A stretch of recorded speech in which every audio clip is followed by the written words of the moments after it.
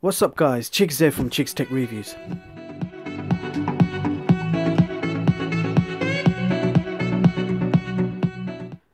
Today I've got my hands on another powerful Windows 10 mini PC / TV box, which also has a hard drive caddy. So this is the Beelink S1 mini PC. So as usual, we'll run our full performance test including HD videos, gaming, benchmarks, and we'll see how it ranks in our top mini PC performance chart, comparing it to other popular mini PCs.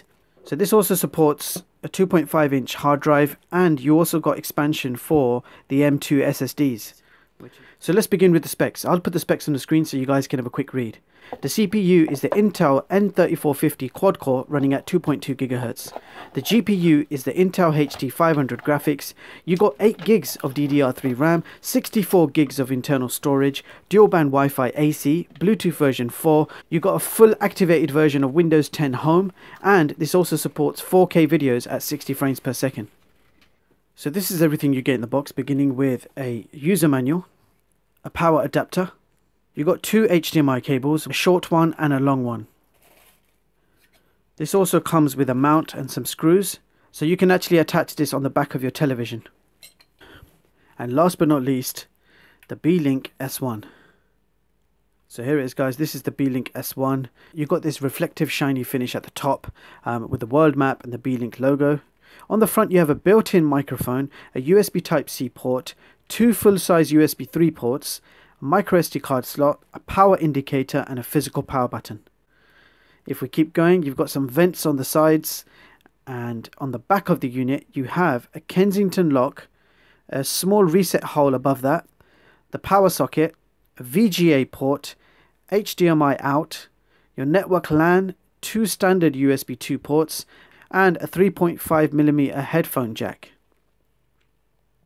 So on this side you also have some vents, and we're back to the front, and this is what the bottom of the unit looks like.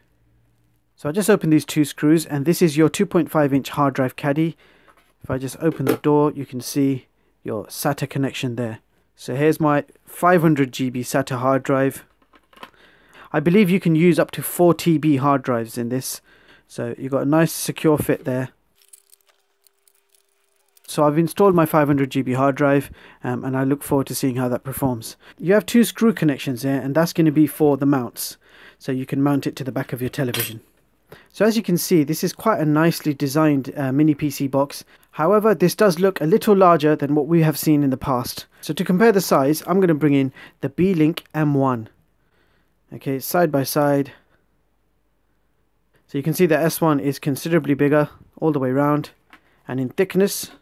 And the Beelink S1 is also slightly thicker. I'm also going to compare this to the H96 Max, which is one of the smallest Android TV boxes you can get, just to give you guys an idea of what to expect.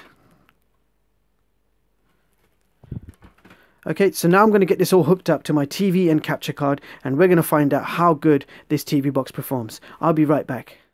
So I just powered on the Beelink S1 mini PC and ran a boot up speed test, and it took 25 seconds to boot to the desktop from a cold start. Now let's have a quick look at system properties. As you can see, we have the N3450 quad-core with 8 gigs of RAM and a 64-bit version of Windows 10 Home fully activated and ready to use. And here is the system storage information. This mini PC comes with 64 gigs of internal storage, from which there is 43 gigs available to use. You can also see my 500 GB SATA hard drive is there and ready to use. I did not configure anything, it was simply plug and play. So if I just open my hard drive, you will see my collection of favourite videos and movies all ready to play at a click of a button. So this mini PC supports all video formats, including 4K at 60 frames per second. Ready, fight! Round 2 underway. So this is the full version of Windows 10 Home and comes with all the usual Windows apps you would expect, including the Windows App Store, so you can download all your favorite games and apps. So this mini PC is capable of playing 4K video at 60 frames per second. So that is the first thing I like to test. So let's go ahead and play some 4K and HD video samples from a USB drive.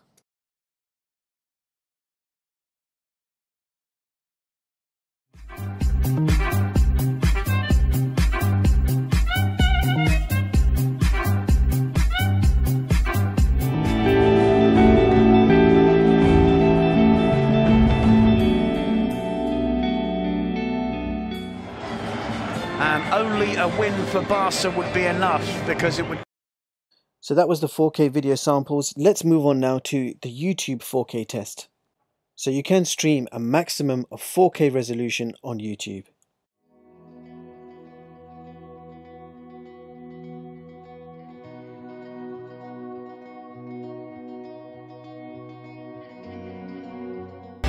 Invasion.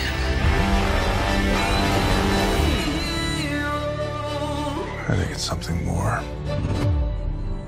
Something darker.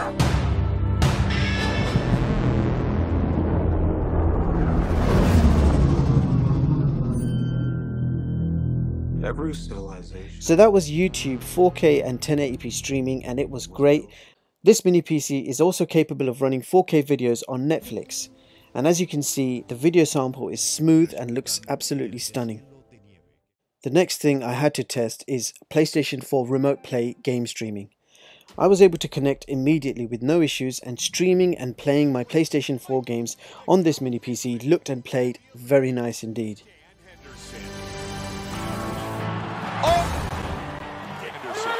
we go! I mean, these shots. Round one comes to a close. Good. Now then. Please try to relax. There is plenty of time. I need to tell you something. Please listen and try not to panic.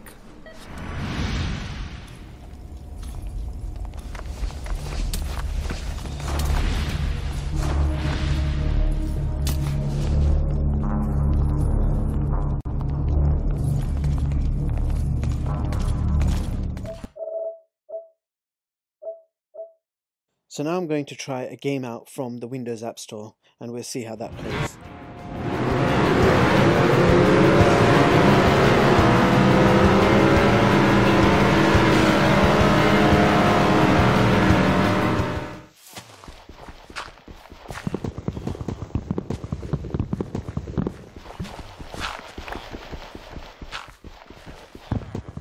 Browsing the web feels nice and fast. I tested out Chrome and Firefox web browsers and found that Microsoft Edge browser was the best optimized for Windows 10 and offered the fastest web browsing performance. Now this is a very powerful mini PC, and I want to demonstrate the multitasking capabilities. So I'll open up a whole load of apps at the same time, and we will see how well the system copes.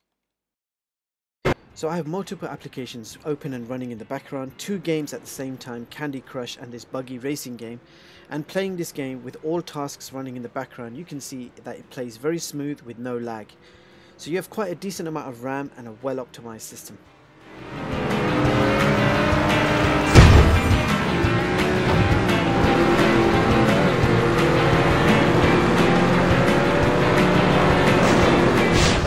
So this mini PC has a built-in mic, and I want to test that out by using Cortana.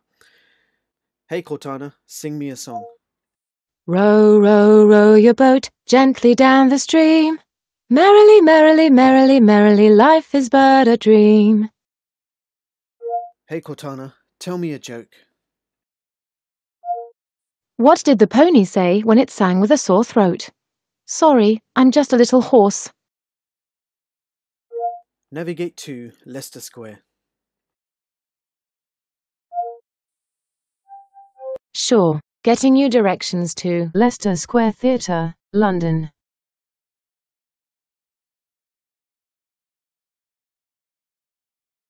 In the Wi-Fi speed test, we got download speeds of 23 and upload speeds of 9. This is quite a decent result considering the top speed I currently get is between 20 to 30 megabits per second. And in the Antutu Benchmark test, we have an incredible benchmark score of 118,505. So let's see how that compares with the others. So here is my top performing mini PC chart for 2017, showing you the latest mini Windows PCs and seeing how they compare with each other. So the Beelink S1 has taken over the #1 spot with an amazing benchmark score of 118,000. Furthermore, I have a lot more mini PCs coming to the channel soon, so stay tuned to see how well they perform.